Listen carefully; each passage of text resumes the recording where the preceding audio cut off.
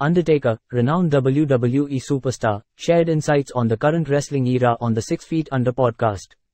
Expressing amazement at contemporary protocols for wrestler safety, he compared it to standards in the NFL, NBA, and MLB. Undertaker noted the evolution from the past, emphasizing the now prevalent presence of trainers and doctors, alongside strict injury recovery protocols.